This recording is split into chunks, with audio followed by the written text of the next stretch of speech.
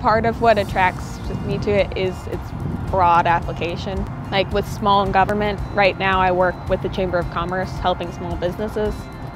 But there's also the route of going towards like product development that gives you a lot of freedom and creativity to use economics, so I'm also looking into that. It was not the very first thing that made me check out the Abbey, but the Honors College was the first thing that made me convinced I wanted to go to the Abbey. The reading material, the promise of being able to talk about those things for 4 years, sounded really interesting to me. Looking back, I think the best experiences that I've had have been the Honors College events, especially the bonfires at the teachers' houses. Those are always really fun and makes you feel like you're part of a really strong community. There's the questions that you've been asking always that are there, and that's natural.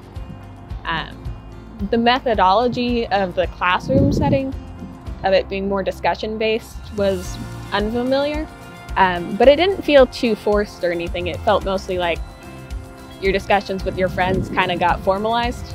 The teachers make it smoother for the first couple classes, like prompt the discussions more, and then the prompting slowly falls away. The funniest bit of coming straight from a public school was I hadn't heard these people ever before.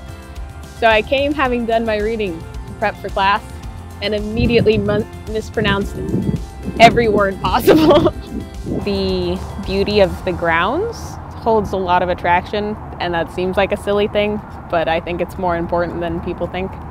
The reading material and my classmates, knowing them for 4 years, it made every year be more important, and the discussions felt more personal and like they were actually answering the things that I cared about. And then it's just fun because you've been friends with them. When I look back, I think I'll remember the students in my class and how they talked and their little quirks that made their responses very personal. I would tell new students to wear nice clothes to class. Not sweatshirts. I would also tell new students that the 4 years fly by, and I think you hear that a lot, but it's true. And that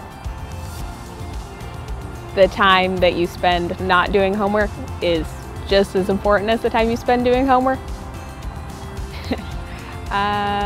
Mostly excited, a little bit nervous, but I'm excited to get to go do the things I've waited 4 years to do.